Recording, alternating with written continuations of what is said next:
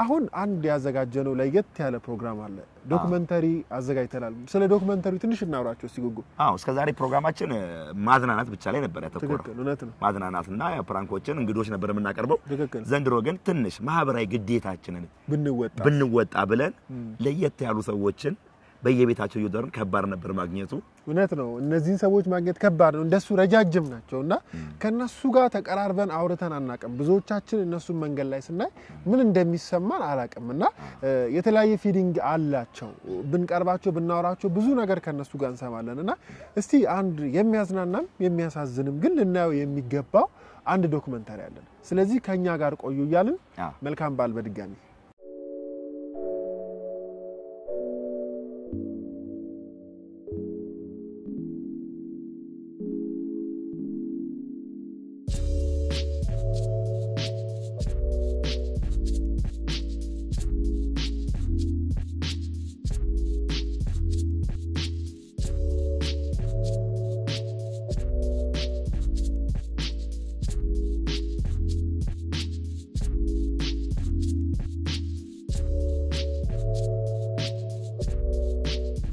ስሜ ታሪኩ አለም ይባላል የቁመቴ 88 ሴንቲሜትር ነው አሁን ስራ ፈላጊ ነኝ ባለፈው አመት 2011 ዓመተ ምህረት ነው በአካውንቲንግ የፊልድ የተመረኩት ስራ ፈላጊ ነኝ እስካሁን በጣም የጎላ የምለው የደረሰብኝ ነገር የለም ከማህበረሰቡ ጋር በጣም የቤተሰብ አይነት ቅርርብ ነው ያለኝ ስወጣም ስገባም ጥሩ ነው ከስንት አንድ ምናልባት ከስንት አንድ ግንዛቤ ሌላቸው ከማስቸገራቸው ውጪ እስካሁን ጥሩ ግንኙነት ነው ያለኝ ከሰዎች ጋር ያለኝ ግንኙነት ጥሩ ነው የሚያጋጥመኝ ምናልባት ፎቶ በማንሳት ሳያስፈቅዱ በጥሩ ጎን ደግሞ የሚወሰድ አለ ደስ ብሏቸው እናት አብረን እንነሳም ነው ደስ ይላል ብለው በፍቃደኝነት አብራቸው እንደዛ ነው ያለ እና የመክበብ በመንገድ ላይ በመሄድ እይታ አለ ግን እንደምንም ተቋቁሜው አልፋለሁ ተምሬም እስካሁን እዚህ ደረጃ ደርሻለሁ እግዚአብሔር ይመስገን ምናልባት እኔ ብዙ ማላስተውስም ያጋጥማል በየለት ሂድ በማደርጋቸው እንቅስቃሴዎች ውስጥ ያጋጥመኛል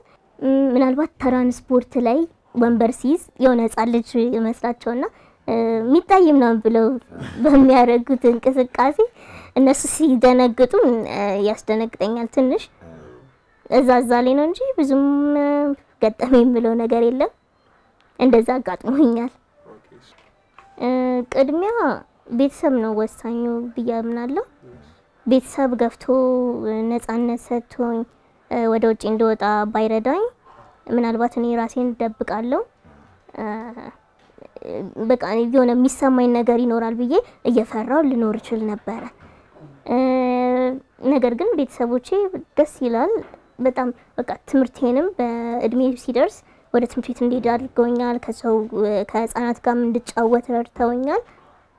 በዛም ስላደኩኝ እኔ ተላምጃለሁ ምንም ለየተለየ ነገር በማደርገው እንቅስቃሴ በልጅነቴ ጊዜ አልገጠመኝም ነፃነት ኖሮኝ እጫወታለሁ ገባለሁ ትምርት ቤት በሚሄድ ሰዓት እንደዚሁ በጣም ይረዱኛል ጓደኞች ብዙ አሉኝ ደስ ይላል እኔ እንደዚህ ገፍቼ በመውጣት የቻልኩት ቤተሰቦቼ ስላልደበቁኝ ነው ብያምናለሁ እኔ አጭር በመሆኔ ደስተኛ ነኝ ባለኝ ነገር እግዚአብሔርን ያመሰገንኩኝ እስካሁን ነው አለሁኝ እንደም አገኛለሁ ያጣውት ነገር ብዬ አላምንም እንደም ያገኘውት ነገር ብዙ ነው እድሎችን ቅድሜ ይሰጠኛል በትራንስፖርት በኩልም ያለው በጣም ነው የሚንከባከቡኝ አመሰግናቸዋለሁ በማደርገው እንቅስቃሴ ቦታ ያሉት እንደዚህ ድጋፍ ያደረጉልኝ ትራንስፖርት ላይም ተጠቀማለሁ ቅድሜ ይሰጡኛል በትምርት ቤት ደግሞ ጓደኞቼ በጣም ነው የሚንከባከቡኝ ወንበር አስጠግተውልኝ ነው ሁሉንም እንዲመቸኝ አድርገው ጠብቀውኝ ነው መማራው ማለት ለመቀመጥም ይረዱኛል ወንበሩ ከፍ ስለሚልም ወንበር ይዙልኛል በጣም ነው የሚያስቸግረው በመውጣት ሰዓት ልጅ ሰዎች ቃቅፎኝ ወይ ደግፎኝ ካልሆነ በስተቀር ከፍታ ስላለው አይመቸኝም እሱን በጣም ነው ማመሰግናቸው ለሚረዱኝ ለታክሲ ረዳቶች አመሰግናለሁ በአካውንቲንግ ኤንድ ፋይናንስ ተመራቂ ተማሪ ነኝ ስራ ፈላጊ ነኝ በሚወጡት የስራ ማስታወቂያዎች ላይ አስገባለሁ እስካሁን ግን እየተጠራሁበት የለም ያገኘሁት ስራ የለም ግን በመፈለግ ሂደት ላይ ነኝ እንደውም በዚህ አጋጣሚ ስራ ባገኝ ደስ ይለኛል በመስራት እችላለሁ በማንኛውም ነገር መስራት ምንም አያቅተኝም የሰው ልጅ ጭንቅላቱ ነው እንጂ ቁመቱ አይደለም አምናለሁ ብዙ ነገሮችም እየተማርኩኝ እዚህ ደረጃ ደርሻለሁ መስራትም ምንም እንደማያቅተኝ የስራ እድል ባገኝ ደስተኛ ነኝ ሌሎችም ሰዎች ይሄንን አጋጣሚ አይቶ ብታስተናግዱን ደስ ይለኛል አመሰግናለሁ ይሄ መልእክቴን አስተላልፋለሁ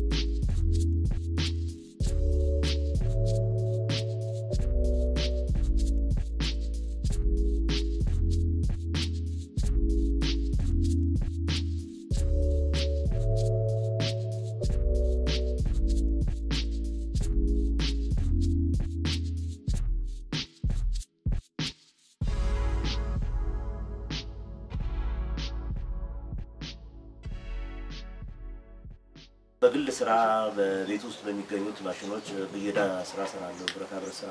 በር መስኮት እና የተለያዩ ዲዛይኖች ሰራለሁ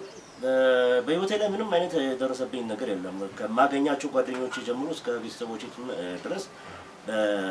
በቁመቴ ላይ የሚያደርጉት ጫና የለም አልহামዱሊላህ እስካሁን ድረስም ያጋጠመኝ ነገር የለም እንደውም በክብርና በግርማ ሞገስነት ነው ያለው እስካሁን ድረስ አልহামዱሊላህ አመኔታን ያገኛለሁ ከዛም በስራዬ ደግሞ ኮርሶበት ደግሞ ድጋሚ ለሌሎች ሰዎች አድቨርታይዝ እንዳደርግና እንደሰራ ግፊት አድርገውብኛል አየጤና ትምህርት ቤት ተማሪ ነበርኩኝ እኔ በ1974 እስከ 1977 ድረስ እና በዛ ወቅት ባስ አልከፍልም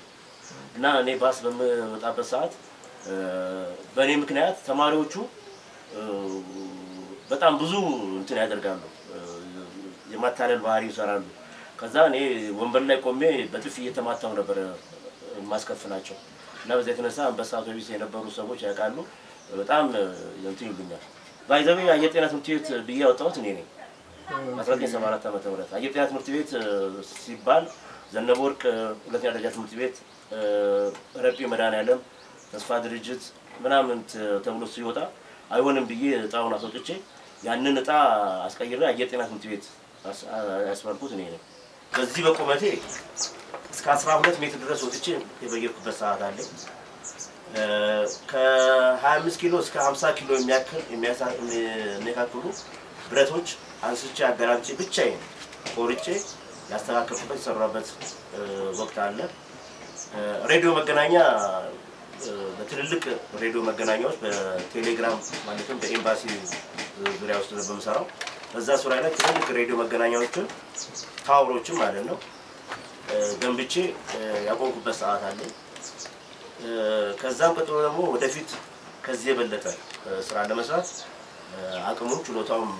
አላህ እስከፈቀደ ጊዜ ድረስ መስራት ፈልጋለሁ ከቤተሰብ እንዲያወጡ ጫና የተደረገባቸው እንደውም ከዚህ በፊት አንድ የሆነ ሰው አጋጥሞኛ ከቃሊቲ አካባቢ ቃሊቲ አቃቂ አካባቢ እንደዚህ አይነት ሰው ወጥቶ እኛ ግሩፖች ሄደው እንዳስወጡት ትይለኛል ለምን ይሄ ተፈጥሮ ዘጋ ነው የተፈጥሮ ዘጋ እስከሆነ ጊዜ ድረስ አምኖ መቀበል ነው ቤተሰብም ሆነ ባለ ጉዳዩ መመለስም አይችልም ሊመለስም እንትን የሚደረግበት ነገር የለም ሆኖም ግን ያለበትን ፊዚካላዊ ችግር ህብረተሰቡም ሆነ ቤተሰቡ አጽናንቶ ልጁን ወይ ልጅቷን ወደ ጥሩ መንገድ እንድትራመድ ከማህበራዊ ኑሮ ውጭ እንዳትሆን መገፋፋትና ሞራል መስጠት ያንዳንዱ ህብረተሰብና ያንዳንዱ የቤተሰብ አባል እንትን ነው ግዴታ ነው አንዴ ጅዋጅዌ ሰርቼ ፕሮቫ አደርጋለሁ አሁን ፕሮቫ ሳደርግ ጅዋጅዌ ደረቅ ነበር የተሰራው ለልጆች መጫወቻ ነው ሰርቼ እየተጫወትኩ ያለ እንደዚህ ፕሮቫ ለማድረግ ወጣውና እንተስል እላ ደረሰኝና አፈረጠኝ ሲያፈርጠኝ ለ10 ደቂቃ ውስጥ ጠፍቻለሁ ሰለሞን የተደብሎ ሲመጡ ሰለሞን እዚህ ተደፍቋል ለተበረሻ አንድ ባዲ የሚባል ሰው ዳን አለ ጓደኛችን ዘመዳችን ነው እንደ ሰለሞን ምናምን አለ ሳይ አርባ ደፍቅ ያለው ምንም ማድረግ አልቻለም ጥፍቅፍ አድርጎ እንደ አንድ ህፃን ልጅ ወስዶ አልጋለው እኛ ኢትዮጵያውያኖች ተብለን በተሰራንበት ዘመን ላይ አለንበት ወቅት ሰላሙን ፍቅሩን ጤንነቱን እንዲሰጠን ፈጣሪም ለምናለው አሁንም ወደፊትም ትልቁ ደረጃ እንዲደርስ ባክሮት ለመላው የኢትዮጵያ ህዝብ ለምናለው ጠይቃለሁ እድሜ በርግጥ የሚታመንም ባይታመንም ወደ 48 አካባቢ ደርሷል ቀድሞ እኔ ከ20 አመት በፊት ጠጪ ነበርኩኝ እና በዛ በመጠጣበት ሰዓት ብዙ አስገራሚም አሳዛኝም አስደሳችም ነገር አጋጥሞኛል በተለይ የነበሩት ጓደኞች ነበሩኝ ከነሱ ጋር ብዙ ያልጠጣውበት ያልጨፈርኩበት ያልደነስኩበት ቤት የለም ሆኖም ግን በዛ ወቅት አንድ ወቅት መጠጥቼ ወደ ቤቴ እየገባው ያለ አንድ የሆነች ኩርባ ቤት ነበረች እዛ ቤት ገባውና አንድ ሁለት ነገር ለማለት ስንል አጋጣሚ ተፈጥሮ ጸጋን ሽንት መጣና ወደ ሽንት ቤት ገባው ሽንት ቤት ስገባ ያዳልጠኝና ወርቃለሁ ወደ ሲንክ ውስጥ ወድቄ ስል ስመለስ ያንሸራተኝና ወርቃለሁ እዛው ቀራለሁ እዛው እንቅልፍ ይወስደኝና የተወሰነ ሰዓት እንደተኛውን አንዱ ተጠቃሚ ይመጣል ከዛ ከውጭ ሲመጣ ጨለማ ነው መብራት ያልነበረው እንትኑ ቶሌቱ አሁን እዛ ገባና ሲለቅብኝ እኔ ጀርባዬ ላይ ይሞቀኛል ገልበጥ ብዬ ስመለከት ምንድነው ብሎ ሲል ሰውየው ደነግጥና ወደኋላ ምን ትሮጣለህ ይሉታል አስተናጋጆቹ ኧረ እዚህ ጋር አውሪ ያስቀምጣችኋል መሰለኝ ባካችሁ ምንድነው ልታስነክሱን ነው ብሎ ሲሉ ሰዎቹ ያሉት ቡና ቤቶቹ ሰዎች ዱላ ምን ይመጡ ሲመጡ ባትሪ ሳይበሩብኝ ሰለሞን ነው አይ ባዛው እንደገና አይ ሰለሞን ብለው እቅፍቅፍ አድርገው ወደ ቤት አመጡኝ ጎርፍ ክረምት ላይ ነው እና አዳልጦ ይጥለኛል ኮደኩ ነው ስካር ከጠጣው እንትን አልነሳው ጎርፉ በላይ ይሄዳል ሲሄድ አንድ ጓደኛችን ሰፈር ልጅ ግርማ አብርሃም ይባላል ሲያልፍ የማንኮራፋት ነገር ድምጽ እና ቦክ የሚል ነገር ይሰማል ቀና ብሎ ሲመለከት በጎኑ ላይ ያለው እኔ ተኝቻለሁ ከዛ መጥቶ ብድግ ያኛል ሳይኝ ጎርፍ በሆዴ ሞልቶ ከበሩ አክሏል ከበሩ ወይኔ ሰለሞን ይለኝና ቅፍቅፍ አድርጎ ወደ ቤት አመጣ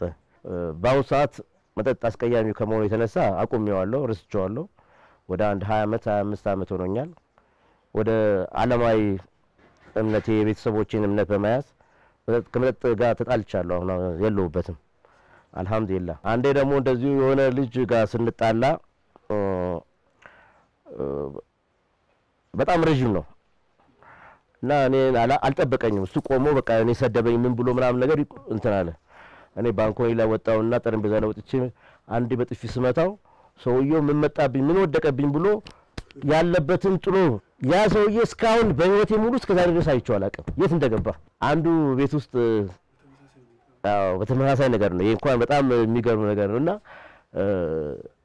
ልጁ ማለት መሐከለኛ ልጅ ነው እድሜው አንድ 14 15 አመት ልጅ ነው እና እኔ ቤት ቁጭ ብዬ እንግዶች ላይ ያሉ ቁጭ ብለዋል ሰለሞን አለኝ አቤት አልኩት እና ትፈልጋለህ አለኝ የት ማን ነው ይፈልጋል ለዚህ የሆኑ ሰዎች ይፈልጋሉ ምናምን እንዴ ማን ነው አስፋልት ድረስ አወጣኝ ልጁ እኮ በጣም ይገርማቸዋል ትንሽ ልጅ ነው ዲማን ማለኝ ይሻልኩት ከዛ የሆነ ፖሴቶ ላይ ቆመና ስማለኝ አቤት ትችለኛለህ ወይኔ ደረገጥኩኝ እንዴ አልኩት ትችለኛለህ ምንም አላልኩትም ይዤ በጥፊ ላፍ አድርጓለሁ እዛ ቱቦ ውስጥ ተኛ ከዛ እኔ ጥዬው መጣሁ ተናድጃለሁ በቃ እኔ ቤቱ እንግዶች ጋር ነው ያሉት በኋላ ምንድነው ይሉታል ምን እንደወደቀብኝ አላውቅም እዚህ ጋር ኮድኮ ነው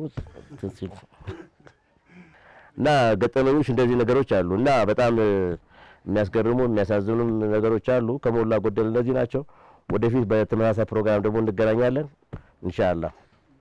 በተለያየ ምክንያት ከማህበረሰባችንም ከመንሰማቸው አመለካከቶች ወይም ንግግሮች አንፃር የአንድ ሰው ቁመት የሚወሰንበት ምክንያት በተለያየ ከእምነት ከተለያዩ ባህላዊ ንግግሮችና ዘይቤዎችም አንፃር በተለያየ ምክንያት ነው የሚል ሐሳቦች አሉ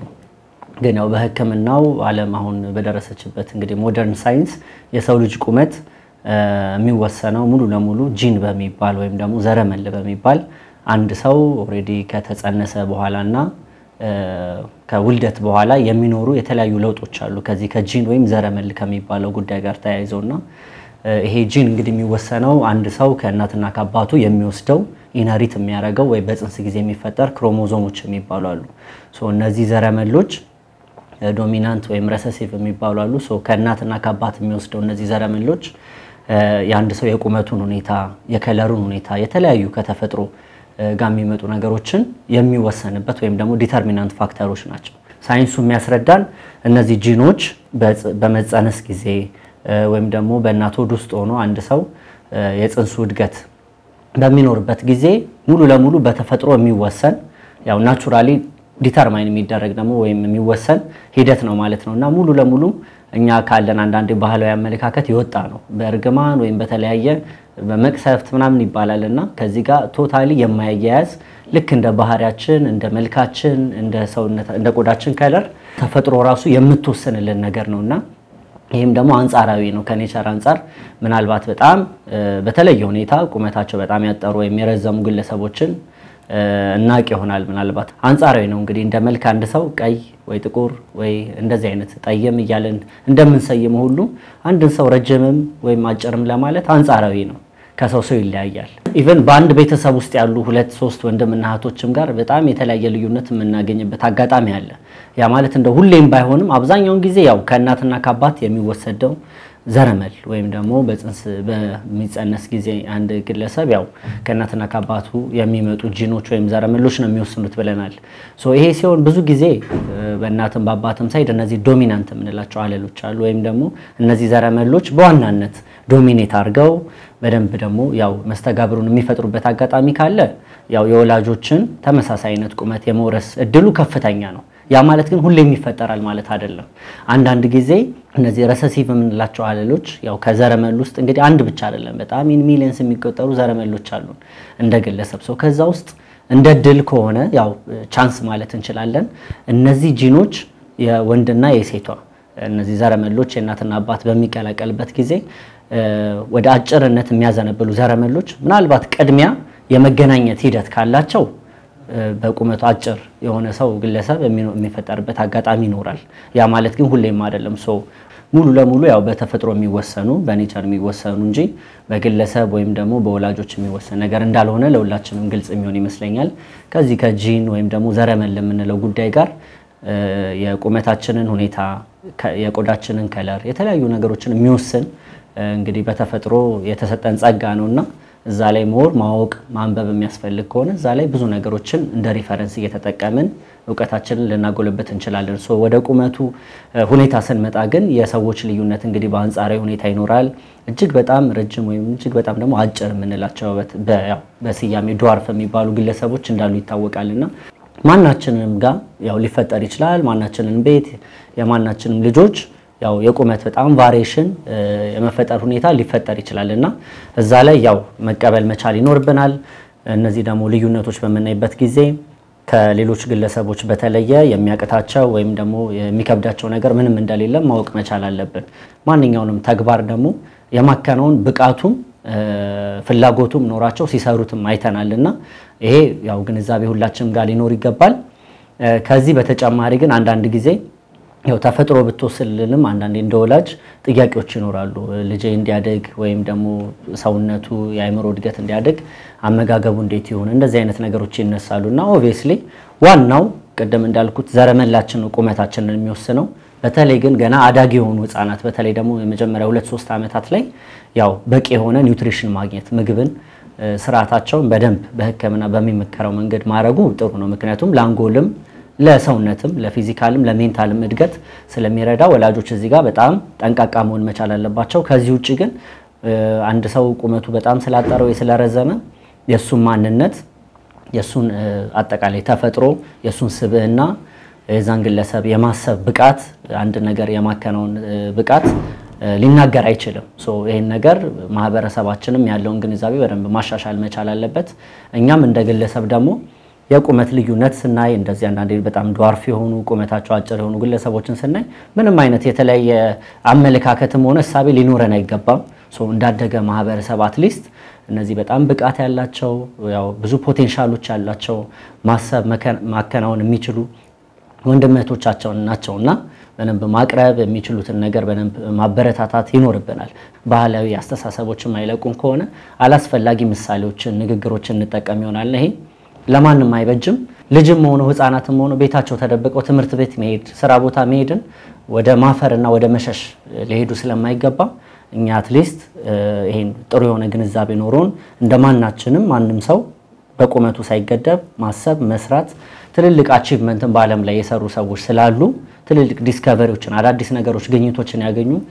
ግለሰቦችም ስላሉ እኛም ሀገር ያሉ ወንድመቶቻችንን በደንብ በማበረታታት አንድ ላይ በመስራት በመማር በማስጠጋት ምንችለው ሁሉ ማድረግ አለብን ባይነኝና ይሄ መልእክት ያው ለሁላችንም እንዲደርስ ስላለው ስሜ ጽዮን ብርሃኔ ይባላልው ተወልጄ ያደኩት ራስ መኮንን ድልድይ ወይ ደግሞ ፒያሳ በሚባለው ማለት ነው ለቁመቴ ሜትር ከ23 አጭር በመሆኔ የደረሰብኝ ነገር የለም ግን በጓደኞቼና ሌሎች ደግሞ በማየቴ ሌላ ከዚህ በፊትም አጭር ሆነው የተገለሉ ልጆች አሉ ማይማሩ ልጆች አሉ ከቤት ማይወጡ ልጆች አሉ ኢቭን ስራ እንኳን እየሰሩ እየገቡ ማለት ነው እናትና አባቶቻቸው ይዟቸው የሚወጡ ሰዎች ልጆች እንዳሉ ማለት እጥረት ምንም እንዳልሆነ እጥረት ነው እንጂ ሌላ ነገር የጎደላቸው ነገር የለም መስራት እየቻሉ መውጣት እየቻሉ ለምን ስንቀሳቀስ በጀርባ ነው የሚያየው በፊት ለፊት አይደለም እና ልክ ከሄድኩ በኋላ እንዲህ ብለው ነው የሚያየው ግን አንዳንድ ጊዜ ትምህርትም ተሰጣቸዋል አለማወቅም ነው ምን እና ጥረት ምንም እንዳልሆነ ደግሞ ማሳየት መቻልም አለብን ደግሞ ቤተሰቦቼን በጣም አድርጌ አመሰግናለሁ በጣም መናገር ያቅተኛል ማለት ጥሩ ፍቅር ስለሰጡኝ እና አንድ ቀን አግልለውኝ ያቁም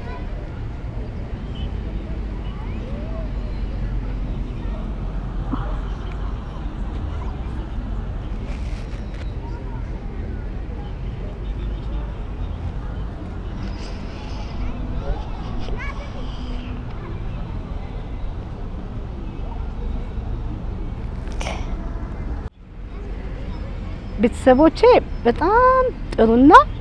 ፍቅር አሳይተውኝ ነው ያደኩት ከማንም በላይ እና ለዚህ ሁላ ያደረሱኝ ቤተሰቦቼ ናቸው መጀመሪያ እንውጣ እንሞክረው ሌላ ከማለታችን በፊት ይውጡ እና እስቲ አገለለኝ ይበል መጀመሪያ ሳንወጣ ማህበረሰብ አገለለኝ ብንል ለምን ቤተሰብም አለማወቅ ያገለላቸው ልጆችም አሉ አለማወቅ ነው እሱ እንጂ ቤተሰብ ማንን ይጠላል ልጁን እኮ አይጠላም ግን አለማወቅ ይመስለኛል እና ቢወጡ በጣም ደስተኛ ነኝ እንግዲህ ዶክተር ተመልካቾቻችን ዶክመንተሪውን አይታችሁ ተመልሳችኋል አሁን ደግሞ አንድ በዶክመንተሪው ስንሰራ ያላነሳው ነው ሐሳብ አለና ይሄንን ሐሳብ እንድናነሳ ነው ያደረጉን የተለያዩ ሰዎች ይሄንን ነገር ስናወራቸው ነውና እንደዚህ አጫጭር ዷርፍ ሲሆኑ ብዙ ጊዜ ዘር የመተካት ነገሩ የለም ይላል አንዳንድ ሰው አለ ይላልና ሰው በዚህ ነገር ላይ አዌር አይደለምና አንተ ደግሞ ለዚህ ምሳሌ ነው በያስባለሁ ባንተ በኩል ያሉትን ነገሮች ሞር ስለምትቀርባቸው እስቲ ስለ ላይፋቸው የሆነ ነገር ብትነግረን ደስ ይለኛል ካንተ ከራስ ጀምረክ አሁን ያው ከራሴ ተጀምር እንግዲህ እኔ ባለ ትዳር ነኝ 2 ልጆች አሉኝ ስለዚህ ያው መውለድ ይቻላል ማለት ነው ይቻላል ትክክል ከዚህ ባለፈም ያው ጓደኞች አሉ ሴት አጫጭር ጓደኞች አሉ የወለዱ አሉ ስለዚህ መውለድ ይቻላል ችግር አይኖርም ነው ምንም ማርገዝ ይችላሉ መውለድ ይችላሉ ምንም በራሴ በቤቴ በልጆች ያየሁት ነው በጓደኞቼም ያየሁት ነው እንደማንኛውም ሰው መውለድ ሴቶቹም ቢሆኑ አሁን ያው ይከብዳሉ ሰው የሚያስበው ወንዶች ላይ ሳይሆን ሴቶች ላይ ነው ሴቶቹ የሚከብደው ማለት ነው ሴቶቹ ማርገዝ ይችላሉ ወይ ይወልዳሉ ወይ ነው እሱ ነው ብዙ ጊዜም ጥያቄ የሚሆነብኝ ያለው ሰው የሚያነሳብኝ እሱን ሐሳብ ነው እኛ ደግሞ ያው በጓደኞቻችን በአጋጣሚ ሆኖ በቀረጽንበት ቀን ባለመቻቸት እንጂ የወለዱ ጓደኞች አሉ ስለዚህ ተመልካቾቻችን ምላሹ ተመልሷል መውለድ ይችላሉ ነው ሴቶች ላይ ሲሆን ትንሽ ፕሮባቢሊቲው የቀነሰ ነው እንጂ መውለድ ይችላሉ